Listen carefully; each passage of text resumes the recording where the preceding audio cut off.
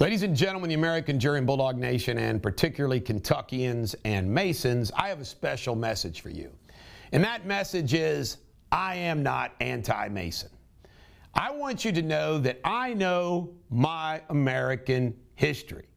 And while the Masons were not for me, I was asked a long time ago by Mr. Riggs to join the Bradford Lodge, which is out here in Independence, Kentucky. And I demurred. I said, nah, I'm involved in enough things. He even gave me the Masons book.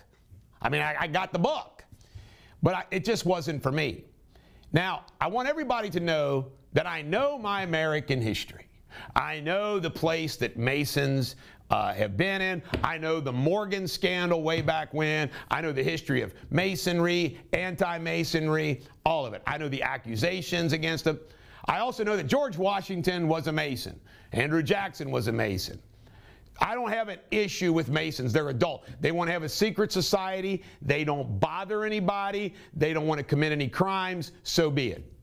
However, I am also somebody who, as part of my platform, thinks that we should have a special standard that if somebody is guilty of molesting a child sexually or abusing that child in a very terrible physical manner, I mean outrageous abuse, including sexual abuse, that we ought to have the death penalty. I don't understand why we don't have the death penalty for someone who destroys a child's life.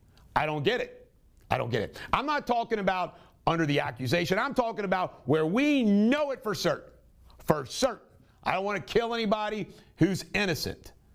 That's the way I believe this strongly. And I can't stand creepiness. I just can't stand it. There's some creepy stuff. Okay, for example, I spoke out against the Catholic Church in their handling of the priest and abuse. I was at Deters, Benziger, Lavelle, now DBL Law, when all that stuff went down. I was a law clerk and a young lawyer. And you know what they did? They just moved the priests around. It was awful.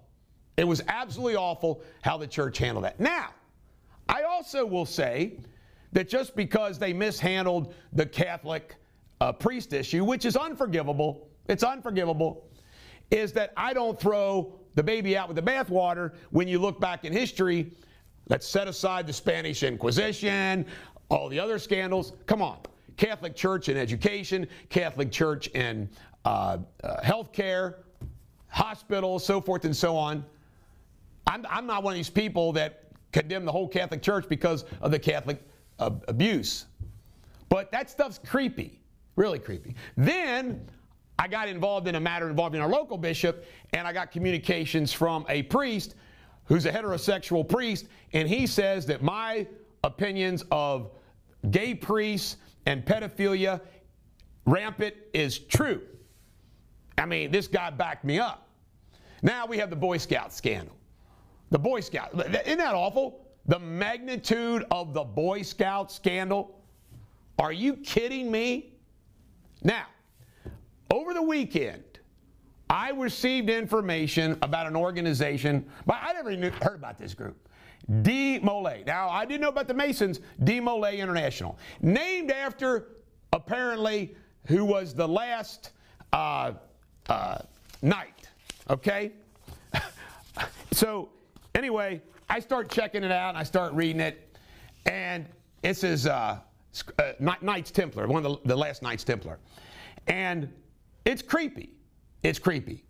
And I'm going to give you this picture that I pulled out, as well as some of these people who had their kid. Now, here's what D. Molay is. Now, they are a chapter which claims all these wonderful things: patriotism, filial, cleanliness. I mean, their mission statement's great. Well, so is the Catholic Church. So is the Boy Scouts. All these mission statements are great. And what I posted was that Thomas Massey was one of these, and somebody referred to him as Dad. They have this weird thing where you get Dad and Mom. But what this organization is it's for 12-year-old boys to 21-year-old boys, and They do. It's a junior secret society of the Masons, so to speak. And you can't argue with the mission statement, but what I've found out online is there's some creepy stuff going on. And secret society with males, and this was my opinion.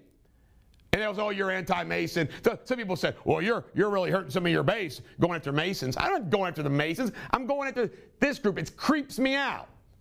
Now, let me tell you this. What does most 12-year-old males to 21-year-old males have? All right? They got a mom, a dad. They got, by the way, these aren't black kids. These aren't ghetto kids, it looks like to me. Do you see them? No. We have parents, grandparents, siblings, aunts, uncles, cousins, relatives, friends' parents. All of you with children know what I'm talking about. The kids that your kids play sports and things with, their friends become part of your world. Right? That's the way it works. When I was raising my kids, we had a circle of parents. Those parents looked after your kids like we looked after their kids. It's the way it works. In addition to that, they got teachers, they got coaches, they have church ministers. I mean, I know this, all the Christian churches have youth ministers. The Catholic Church doesn't. Youth ministers. So you already have that in place. Why in the hell do you need this organization for all this stuff, especially when people like Thomas Massey and Republicans are supposed to be, it's the family, it's the strong family. You know, so that's what we should count on. It, in my opinion, is a creepy organization. Now, if you were someone who was involved in that organization and you had this wonderful experience, was never molested or anything weird going on, so be it. Good for you. Guess what? There's people in the Boy Scouts and altar boys that can have that same experience. I wasn't a Boy Scout. I was an altar boy. I was never molested. Never even approached to being molested. So that was my point. And in this day and age, it seems even creepier. I mean, look at them dressed up in robes and wizards and everything else. Now, here is what I thought was really interesting about those people that got all worked up about it. By the way, I'm sorry, my governor's campaign, I'm not a politician. I told you, I'm going to call things as I see them. I'm not going to worry about who I offend or don't offend. Chips fall where they may. But I just want all you Masons to know, I'm not against you. I just think this is a little creepy.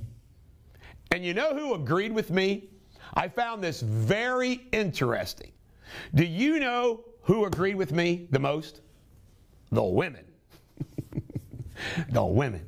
And by the way, a lot of women think, you know, this is wizardry, satanic, all that stuff. I don't know if it is or not. I do know this. The women, mothers, who have that same sense of protection, right, agreed with me. Doesn't mean all the women agree with me, but I just noticed that the majority of the women were agreeing with me. So I wanted to clear the air. By the way, that's the last I'm going to say on. This isn't my main kingpin issue. Are you kidding me? I'm for legalization of cannabis, sports gaming, getting rid of all the taxes except one tax.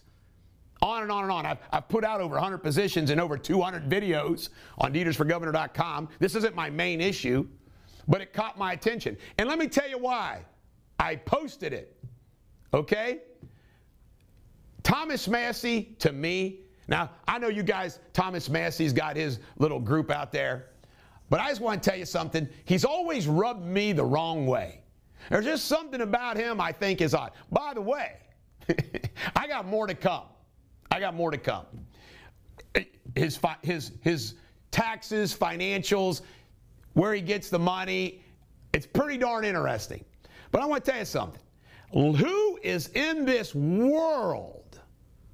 Who is in this world? The type of people in his world. His Thomas Massey, his field rep, Chris McCann, who is in a relationship with Savannah Maddox, who's running for governor, and Chris McCann told Eric Grinnell by text messages, and we've posted it, the only reason why she's running is to try to replace Thomas Massey. She's 34, hadn't done anything, and she's mean as hell. Chris Wiest, their lawyer, who is a crook, weird, I mean, he's a nasty, weird person too, you know.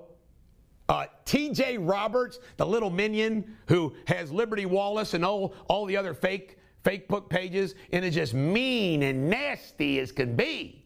Just nasty. Nick Sorga, who commits domestic violence against his fiancée, Savannah Maddox's campaign manager.